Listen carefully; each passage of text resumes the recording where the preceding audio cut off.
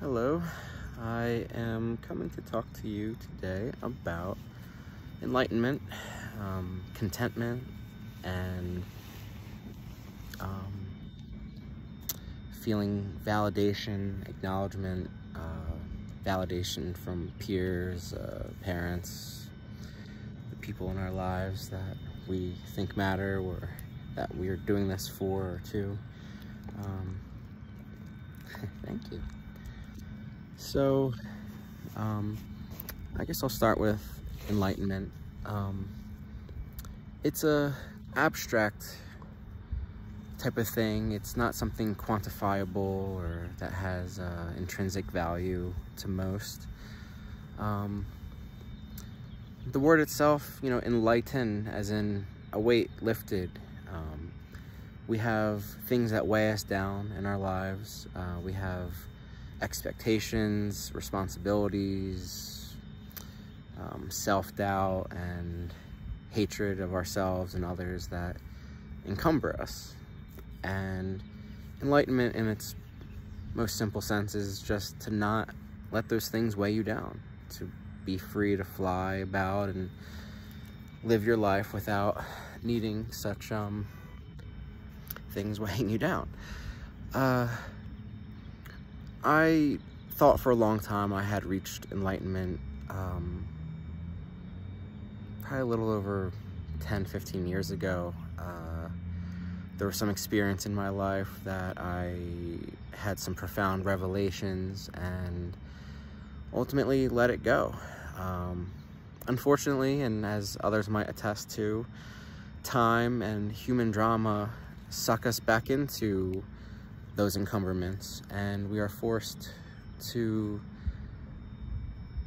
deal with them again.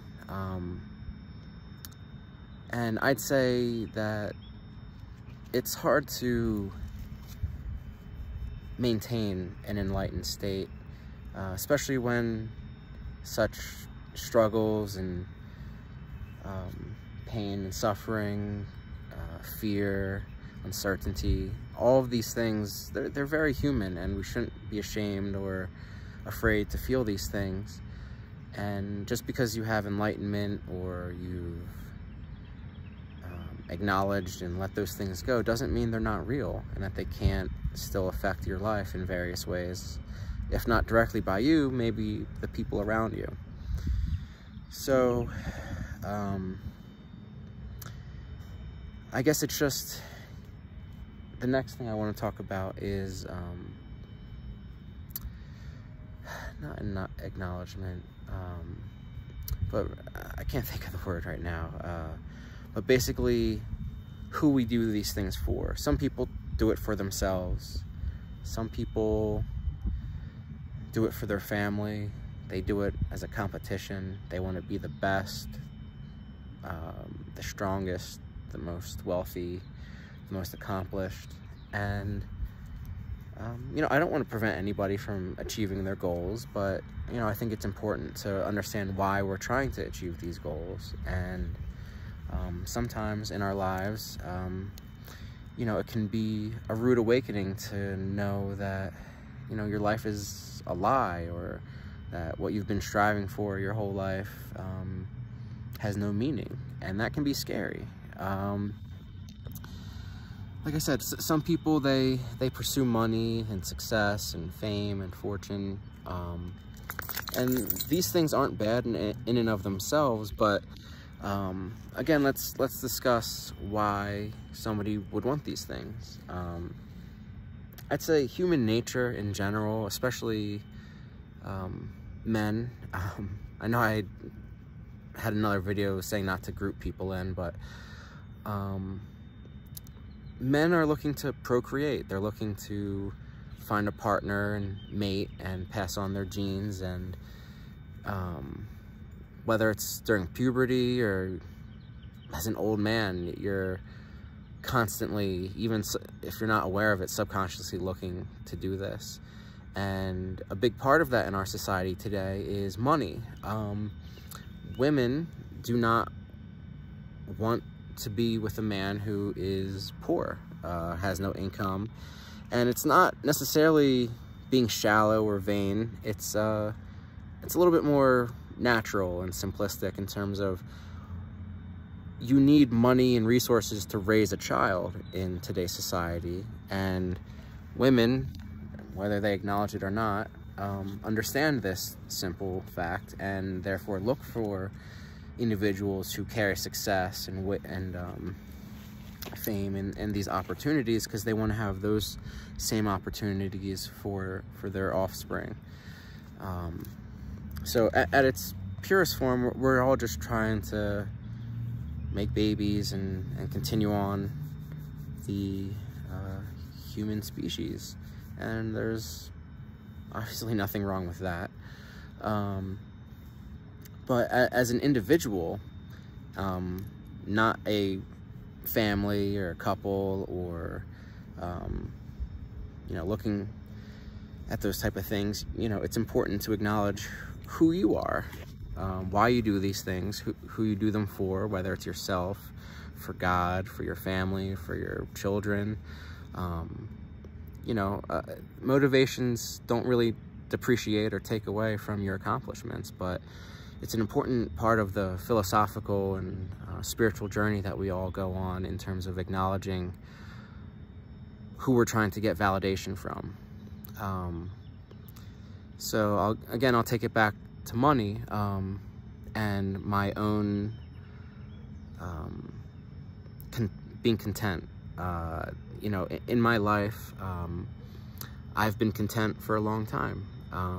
You know, there's just a certain point where you have to understand that certain things and factors in your life are out of your control, and it does not help you to get frustrated, angry, lash out, or, you know, be upset about these things that you cannot control. And so I think it's at that point, maybe a little around 10, 15 years ago, I've been in poverty most of my life, in the group homes, and been on food stamps since I was 14, still on food stamps today. And again, that doesn't bring me shame. I'm very content with what I've been able to accomplish, considering how little resources and help I've got from what little friends and family I have. I consider it a miracle to have come this far in my life, and am very content and happy with it, despite, you know, having $5 in my bank account at times, and no credit. And to others, this might be terrifying. They might see that and they would freak out, maybe call for help, pray, or ask friends, family, or just start building a bitterness and resentment towards those who aren't helping them. And I'll admit, I felt that way for a long time too. I felt resentment for those who had financial situations better than me, and ultimately I found, upon some self-reflection, I found that's not a fair thing to be angry at somebody for. These other people in my life, be it friends or family, have no obligation or duty or law or morally to provide for me as an adult man. You know, that being said, you know, I was frustrated at times seeing people in my life go spend money on lavish things, vacations and expensive what have yous, where I acknowledged even a small percent of that could change my life. It could pay my rent for the next year or what have you. And you know, it's very upsetting to watch something that you desperately need be put to what you consider to be frivolous. Again, this is selfish. This is not, I don't think it's an okay sentiment to have. And if you show that resentment and sentiment towards those in your life, you'll only further push them away and give them more reasons to not help you. At the same time, you know, if you're really that desperate, it doesn't hurt to ask in every scenario. You know, you can be surprised at the hospitality and generosity that some people may have, and some of them may even say, oh, well, you never asked, or how would I have known if you didn't say? You know, people can't read minds, and if you're not specifically telling them that you need help and resources, they wouldn't just naturally give them to you. And again, it's a lot of this, even if you do ask or beg and explain how drastic your circumstances are, you're ultimately putting yourself and your life in the hands of somebody else, which again is out of your control. So you're only setting yourself up to be frustrated, angry, disappointed.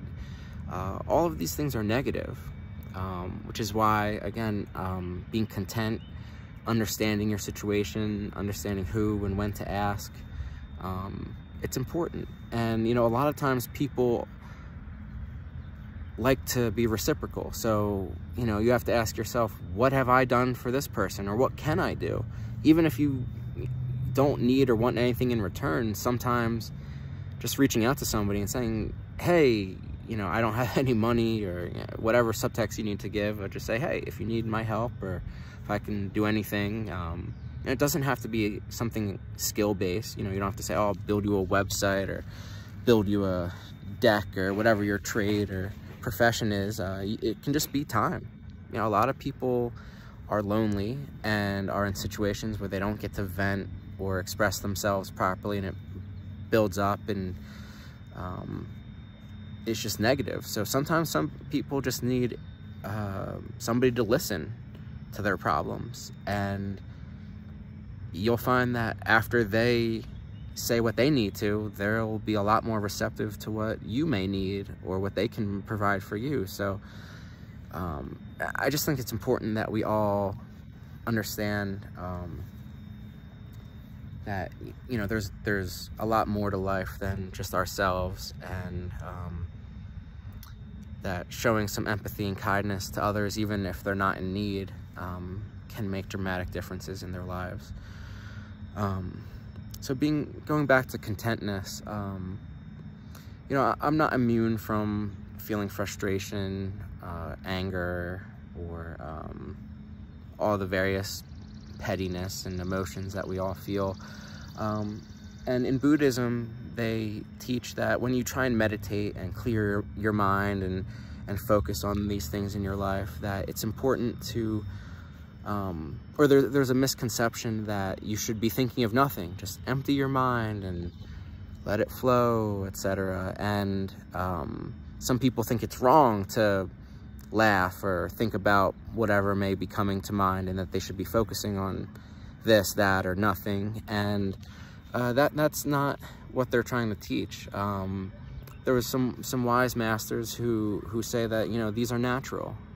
These thoughts are human. We should not fight them. But most importantly, we should not give them more energy than they require. When these thoughts of anger and frustration come, feel them, explore them, but don't put more time into them than they need. Don't give them more energy than they deserve. Acknowledge that you feel this way. Think about why you feel that way, what you could potentially do to resolve it, and then you need to move on. There's no point in holding on to these things. One of the wisest things I've heard about anger and frustration and stuff is a metaphor where there's two of them I'd like to share. The first one is about revenge, and I believe it goes something like, revenge is like holding on to a hot stone that's on fire, I guess, with the intention of throwing it at somebody who hurt you. And the result is you are the one who gets burned. You're the one holding on to the fire, and therefore you are consumed and burned by it. The other one was a metaphor about arrows, where when somebody tries to hurt you with their words or their actions, it's like an arrow that falls short on the ground, but then you pick that arrow up and stab yourself with it and say, look what you're doing to me, what you've done to me, as if that negative action that they threw your way, even though it didn't hurt you, you're now hurting yourself by thinking about it and giving it more energy and focusing on it, whereas the other person probably has long since forgotten, or doesn't nearly spend as much energy or time thinking about those matters. I think it's important for all of us to acknowledge and accept who we are. You know, a lot of us, like I said, we can be quick to anger and feel these emotions of frustration and hatred. And you might be resentful about politics or religion or some sort of betrayal that happened to you from a friend or loved one or somebody close to you. It's okay to feel those things. It's not okay to give them all of your energy and for those hatreds to become who you are. And for a lot of people, they never know where to draw that line. They never know where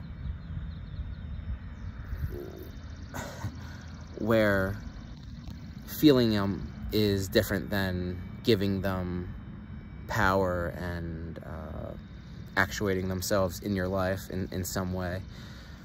For myself, you know, I get frustrated with people, and I'll constantly have internal, not really conversations with myself, but more like monologues that I'll go on where I just am, you know, saying hateful, nasty, and personal things about whoever I'm mad about.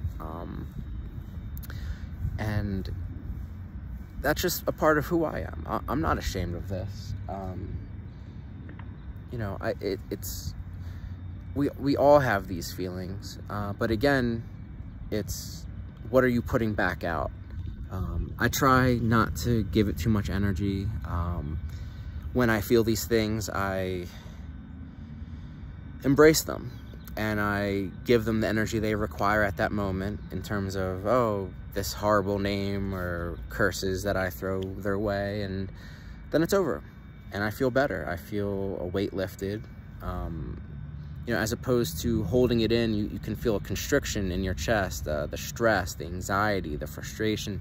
They can just build and grow, and you end up just torturing yourself.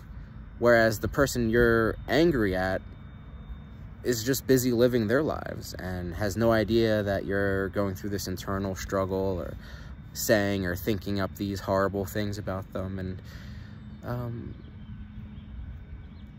so yeah, I just wanted to, you know, talk about being content, being acknowledged, enlightenment in terms of what we need to focus on, what it means to let go.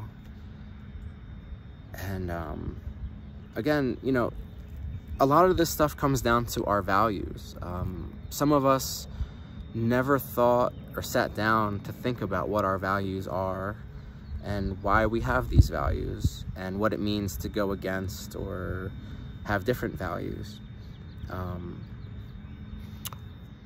I'd say I learned the most about values from one of my philosophy classes, where my professor was also a couples therapist, and it was a very interesting combination, but he had many fascinating stories of couples that would come in, and ultimately it boiled down to incompatible values.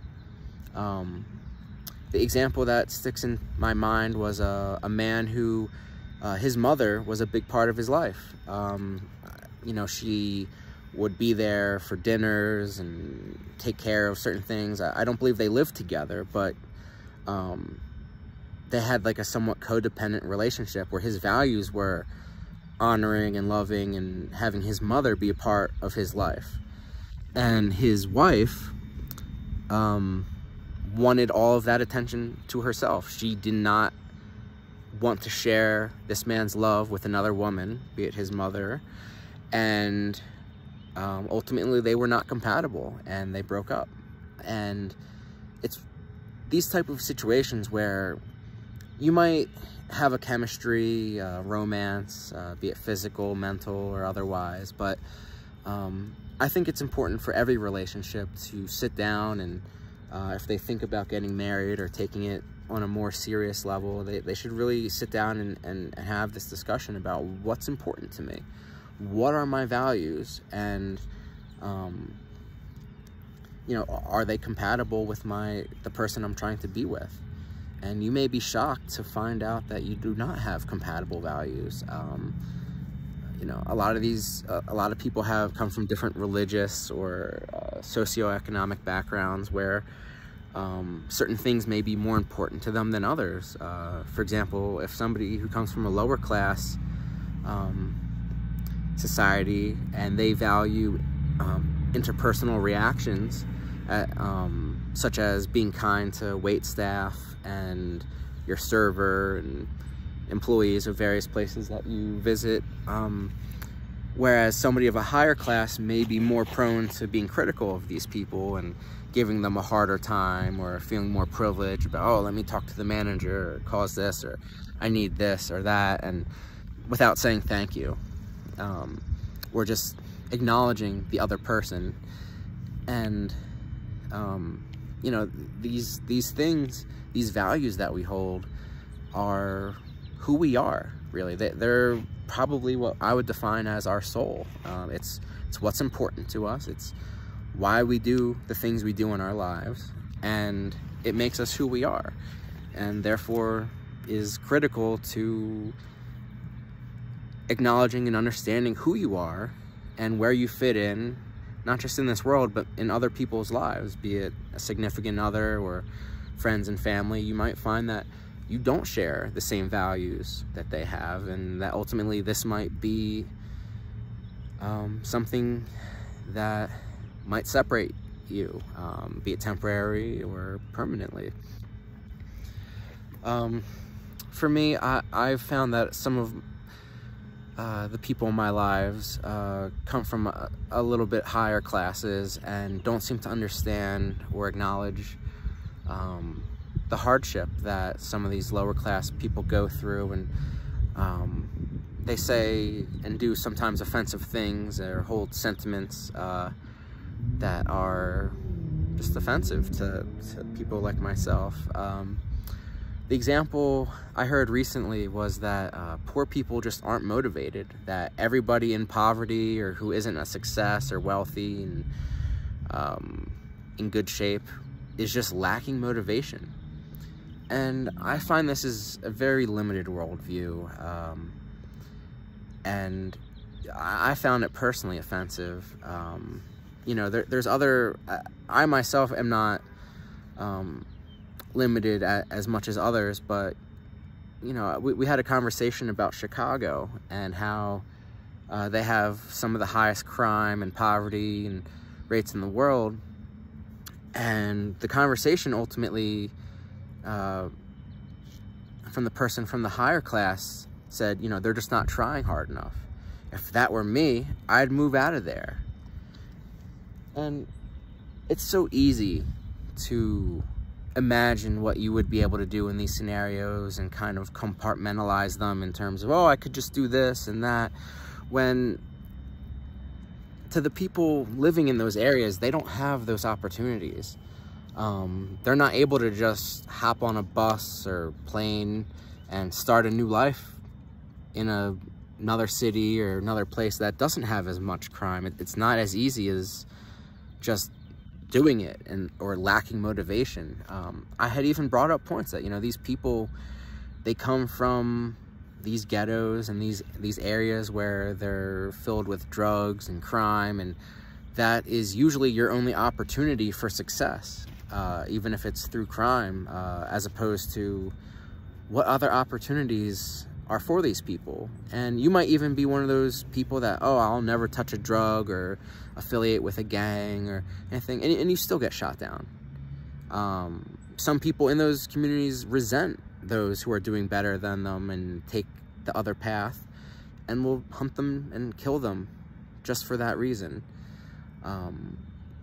And you know, maybe a few people do get out, but you know, I just thought how offensive to boil down millions or billions of people are just lazy and that they're just not trying hard enough. And there's no excuses to not work out or go to the gym or get that better job. And I'd say that there's a lot of good reasons why they can't do these things. Most of these people that are trying to make it, you know, they're working 2-3 jobs. They have kids and families, and people are dependent on them. And I don't understand how they would have time to go to the gym or work out or change their diet or go back to school when every waking second of your life is putting out fires and dealing with tragedy and frustration. That your rent doubles every few weeks or whatever it may be. You get demoted or a 10-cent raise after being there 10 years. It's, you know, people from these higher classes, I don't think really understand how dramatic the difference of opportunity and choices that we have. And you know, I don't blame these people that have to resort to crime. Again, resorting to meaning they have no other choice. It's either do this to make money and survive, or waste away, die, go to jail, whatever it may be. It's not good.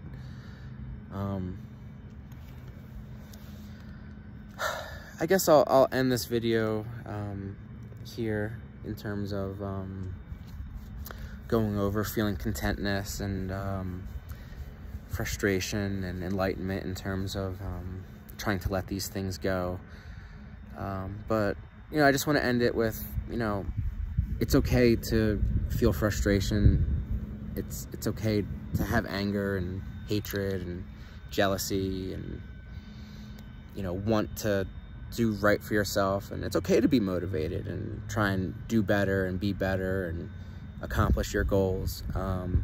There's nothing wrong with these things, but I just want people to just take a moment to acknowledge that, you know, we don't all have the same opportunities. We don't all have the same struggles and values, and what might affect somebody from a higher class, like if they lost their job and all their money, they might kill themselves, whereas I've been living in poverty and despair my whole life, and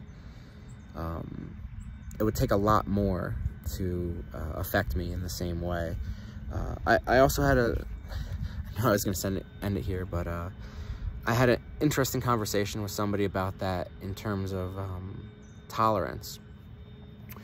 Tolerance to some people in the context of drugs and marijuana are, you know, a seasoned marijuana smoker can smoke a giant amount of marijuana and be completely unfazed because their tolerance level is so high it doesn't really affect them, or nearly in the same way as somebody who has a low tolerance, like a new or first-time smoker who even smoking a tiny percentage of what the other person would completely affect their mental state and destabilize them, make them trip or feel out of control. And again, this is tolerance. There's other tolerances, like tolerances to pain and other things that can be built up, and just in general, that is just what I'm talking about. But I'd say that the interesting conversation I had about this was that there's a tolerance to depression, a tolerance to pain and frustration and stuff that, having been in it my whole life, my tolerance level for these things is very high, meaning I need bigger and more dramatic and drastic challenges or tragedies in my life to feel the despair and depression and emotions that I felt when this was first happening to me, and it felt like it was the worst thing in the world. So again, I just want to take a point there to talk about tolerance, and that, you know, some of these people from higher classes have a very low tolerance for depression and pain and suffering and frustration, because they're used to having these things taken care of for them, solved for them. You know, my lawyer can this, or I'll just move in with this person, or whatever it may be. Whereas people in lower class or other situations, they have a higher tolerance for these things. I don't wish these things upon myself. I'm definitely not asking for harder or more difficult things. I'm just trying to merely state that, you know, the things that depressed me before, pretty much I'm unfazed by now. Again, and that's just my own personal enlightenment, my own contentment with what I've done. And I could pass away today and be very content with what I've done. I have no regrets. There's nothing I wish I did or could have done. It doesn't mean I want to die today or need to by any means. I'm just saying, you know, some people feel like their life hasn't been fulfilling. And at the age, today is my 35th birthday, and I'm very content and satisfied with my life. And if I were to pass away today, I have nothing but appreciation and joy for the opportunity I had to live in this beautiful world and have the opportunity to meet my best friend Liberty here.